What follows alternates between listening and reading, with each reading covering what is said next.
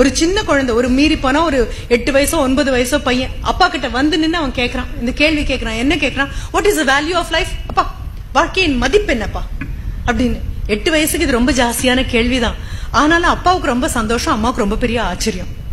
இதான் வித்தியாசம். ஆஹா, என் மகன் எவ்வளவு புத்திசாலி அப்படின்னு அம்மாவுக்கு தோணுது. அப்பாவுக்கு என்ன தோணுதுன்னு, அப்பாடா இப்பவாவது கேட்டானே, இப்பவாவது என் வாழ்க்கைக்கு என்ன மதிப்பு. என்ன வாங்கி கொடுக்கற எந்த பொருளுக்கும் அவனுக்கு மரியாதை தெரியல, என்ன வாங்கி கொடுத்தாலும் அது ஒரு பெரிய விஷயமா தெரியல, எத்தனை பாடுபட்டாலும் பெரிய விஷயமா தெரியல. சும்மா அப்பா போனா கேக்குறோமே குழந்தைங்க கிட்ட, பணம் எங்க இருந்து வரும்? பேங்க்ல இருக்கு. பேங்க்ல யாருடைய அக்கௌண்ட்ல இருந்து நீ எடுக்க முடியும்?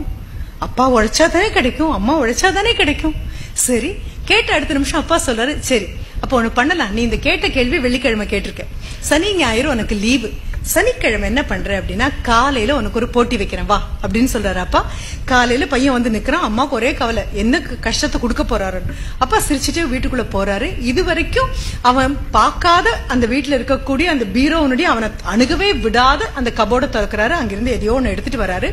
அது ஒரு சின்ன பொட்டலத்துல பொதிஞ்சிருக்கு. அதை உள்ளங்கையில வச்சுட்டு சொல்றாரு, நீ நேர சனிக்கிழமை நம்ம ஊர்ல சந்தை கூடும், அந்த சந்தையில போய் நிக்கிற, அதுவும் என்ன அழுகின காய்கறி, அழுகின பூ, அழுகின இலை இதெல்லாம் ஒன்னா தூக்கி ஒரு குப்பையில கொட்டுவாங்க. அந்த பக்கம் ஆடு மாடு எல்லாமே இருக்கும். அந்த பக்கம் போனாலே ரொம்ப நாத்தம் அடிக்கும், இல்லைன்னா அழுகி போயிருக்கு. அந்த இடத்துல போய் உன் கையில நான் கொடுத்துருக்கிற பொருளை வச்சுட்டு நிக்க போறேன். வாயை திறந்து எதுவும் பேசக்கூடாது. யாராவது இது என்ன விலை அப்படின்னு கேட்டாங்கன்னா இப்படின்னு கை காமிக்கிற, அதை தவிர ஒன்னும் பேசிடக்கூடாது.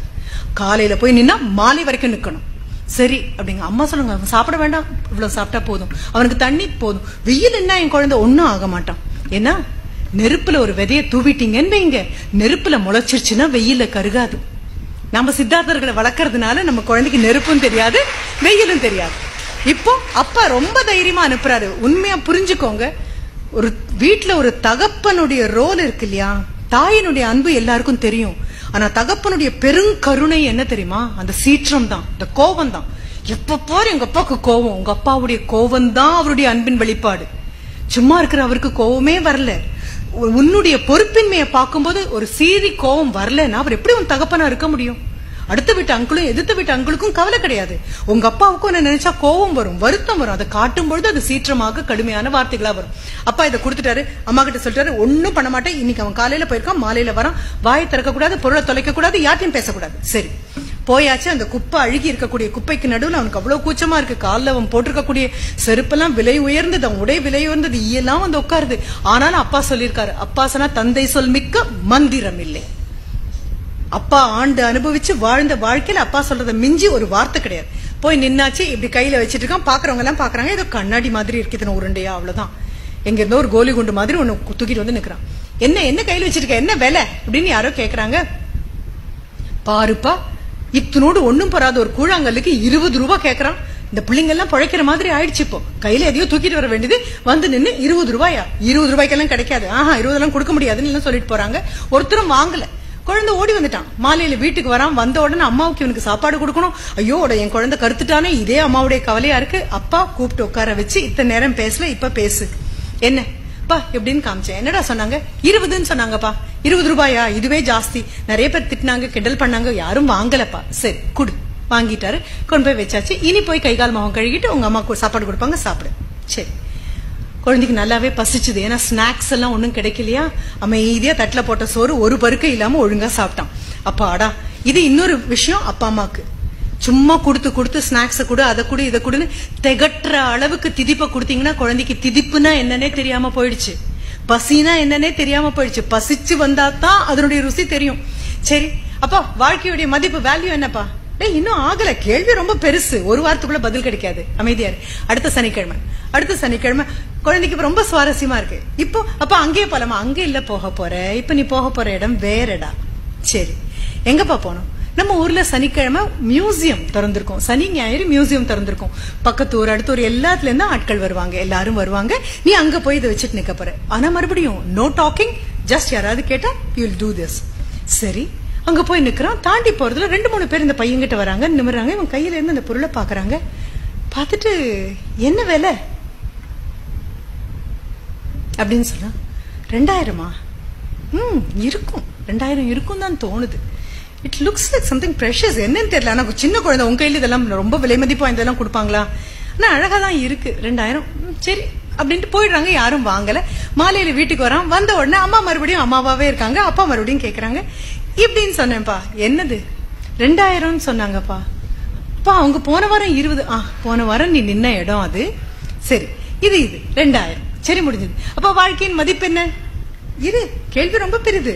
வாழ்க்கை ரொம்ப பெருசு. உனக்கு 8 வயசு தானே ஆச்சு. அடுத்த வாரம் கூட பொறுத்துக்கோ, தெரியும். அடுத்த வாரம் மறுபடியும் கையில கொடுத்துட்டு அப்பா சொல்றாரு, நம்ம ஊர்ல மிகப்பெரிய ஒரு வைர வியாபாரியுடைய கடை இருக்கு. கடைக்கு அவருடைய ஊழியர்கள் எல்லாம் 9 மணினா 9:10க்கு தான் வருவாங்க. ஆனா இவர் 8:30க்கே போயிடுவாரு. அதனாலதான் இவர் முதலாளியா இருக்காரு. அதனால காலதாமதம் இல்லாமல், ஏன்னா அவருக்கு தெரியும் அந்த நேரம் ஏதாவது ஒரு கஸ்டமர் வந்து திரும்பி போனா அந்த வழி அவருக்கு தெரியும். ஊழியர்கள் மாத சம்பளம் தானே, முதல் போட்ட நபர் இவர் தானே. அதனால அவர் வருவாரு. நீ 8:30க்கே போய் நில்லு. அங்க போய் நின்று அவர்கிட்டயும் ஒன்னும் சொல்ல போறது இல்ல. ஆனா கேட்டா இப்படின்னு சொல்ல போறேன். ஓகே, அவ்வளவுதான். பையனுக்கு ரொம்ப சுவாரஸ்யம். போய் நிக்கிறான். ஒரு பெரிய கப்பல் மாதிரி ஒரு கார் வருது. அதுல இருந்து அந்த முதலாளி இறங்குறாரு. இறங்கி வந்து இவனை பாக்குறாரு. பாத்துட்டு இப்படி என்ன கடைவாசல்ல ஒரு குழந்தை நிக்கிறான். ஒரு டிரைவர் வந்து கடையை திறந்து விடுறாரு. இவர் உள்ள வரும்பொழுது இவன் கையில இருக்கிற பொருளை பாக்குறாரு. பாத்துட்டு வாப்பா உள்ள அப்படின்னு சொல்றாரு. வந்து அவர் உட்கார்ந்து இருக்கக்கூடிய அவருடைய அறை, அந்த சேம்பர் அவ்வளவு அழகா இருக்கு. முன்னால் இருக்கக்கூடிய குஷன் சேர்ல உட்காருப்பா அப்படின்னு சொல்றாரு. இந்த குழந்தை யாரும் இப்படி சொன்னது கூட கிடையாது. உட்கார்றோம். கையில இருக்கக்கூடிய பொருளுக்கு முன்னால ஒரு வெல்வெட் துணியை விரிக்கிறாரு. இது வெய்யம்மா அப்படின்னு சொல்றாரு. வச்சதுக்கு அப்புறம் கையில அந்த பொருள் எடுத்து பாக்குறாரு. ஒரு பூத கண்ணாடி கையில மேக்னிஃபைங் கிளாஸ் எடுத்து அதை மறுபடியும் பாக்குறாரு. எல்லாம் பார்த்துட்டு, சின்ன குழந்தை உன் கையில யாரு இதை கொடுத்தாங்க? குழந்தை ஒன்னும் பேசல. அதுக்குள்ள அந்த சிப்பந்தியை கூப்பிடுறாரு. வந்த சிப்பந்தி கிட்ட, குழந்தைக்கு ஏதாவது குடிக்க கொடுங்க, எப்போ வந்து நிக்கிறான்னு கூட தெரியல. குடிக்கிறதுக்கு ஏதோ கொடுக்குறாங்க. இவனுக்கு ரொம்ப ஆச்சரியமா இருக்கு. இவன் அவர் மதிக்கிற விதமே வேற மாதிரி இருக்கு. குடிச்சு முடிச்சதுக்கு அப்புறம் நிமிர்றான். நிமிர்ந்ததுக்கு அப்புறம், என்ன வேலை? ஒன்னும் பேசாம உட்கார்ந்துருக்க, என்ன வேலை? நீ சொல்ற வேலை கம்மி தான். யார் கொடுத்தாங்களோ அவளையும் கூட்டிட்டு வாப்பா. 20 லட்சத்துக்கு இதெல்லாம் கிடைக்காது அப்படின்னு சொல்றாரு. குழந்தைக்கு ஒன்னும் புரியல. காது ஒழுங்கதான் கேட்டுச்சான்னு தெரியல. அவ்வளவுதான். அவர்கிட்ட இருந்து அதை வாங்கியாச்சு. ஒரே ஓட்டம் வீட்டுக்கு ஓடி வந்து அப்பா கிட்ட தலைதறிக்க ஓடி வரான். வந்த உடனே முகம் பூரா ஒரே சந்தோஷம். அப்பா கிட்ட வந்து கேக்குறான்ப்பா, என்ன உட்கார வச்சு குடிக்கிறதுக்கெல்லாம் கொடுத்தாங்கப்பா. எல்லாம் பண்ணிட்டு அந்த கடையினுடைய முதலாளி என்கிட்ட சொன்னாரு, என்ன விலைன்னா 2 அப்படின்னு. 20 லட்சத்துக்கு இது கிடைக்காதுடா, உன் கையில யாருடா இதை கொடுத்தாங்க அப்படின்னு சொல்லி முடிக்கிறதுக்குள்ள எடுத்துட்டு ஓடி வந்துட்டேன்ப்பா. அப்பா இப்ப சொல்றாரு, வாழ்க்கையினுடைய மதிப்பு என்ன, what is the value of life போது அப்பா என்ன சொன்னார் தெரியுமா? உன்னுடைய திறமைகளை எங்கே விற்கிறாயோ அதை பொறுத்துதான் உன்னுடைய மதிப்பு. ஊருக்குள்ள இருக்கிறவங்க எல்லாம் கூழாங்கல்லுக்கு பாலிஷ் போட்டுட்டு இருக்கும் போது நீ அதற்கு நடுவில் இருக்கக்கூடிய வைரமாக இருந்தால் கூழாங்கல்லாக மட்டும்தான் நீ பார்க்கப்படுவேன். நீ வைரம்ங்கிறது உனக்கு முதல்ல தெரியணும். நீ மிக சிறப்பான நபர்னு உனக்கு முதல்ல தெரியணும். உனக்கு உன்னுடைய திறமைகள் அடையாளம் தெரியணும். உன்னுடைய திறமைகள் உனக்கு அடையாளம் தெரியும் போது, உனக்குன்னு கிடைத்திருக்கக்கூடிய வரங்கள் உனக்கு அடையாளம் தெரியும் போது, அதை பட்டத்தீட்டுறதுக்காக இருக்கக்கூடிய ஆசிரியர்களை நீ அடையாளம் காணும் பொழுது, அதுதான் மிகப்பெரிய குரு பாரம்பரியம். உங்ககிட்ட இருக்கக்கூடிய நல்ல குணம் உன் தாய் தகப்பன் கண்ணுக்கு தப்பித்து போனாலும் உன் ஆசிரியர்கள் கண்களுக்கு தெரியும். ஆஹா, இந்த குழந்தை வேறொரு metal. This child is made of an entirely different element. மற்ற குழந்தைகள் போல் அல்ல, மற்றவர்களோடு இருந்தாலும் மற்றவர்கள் போல் அல்ல. அப்படித்தானே டாக்டர் ஏபிஜே அப்துல் கலாம் உருவாகி இருக்க முடியும். ராமேஸ்வரத்துல எல்லா குழந்தைகளும் படித்த கல்லூரியில பள்ளிக்கூடத்துல தானே படித்தார். எல்லா குழந்தைகள் மாதிரி தானே வந்தார். ஏழ்மை தெரிந்த நபர் தானே, வறுமையில வாடிய நபர் தானே.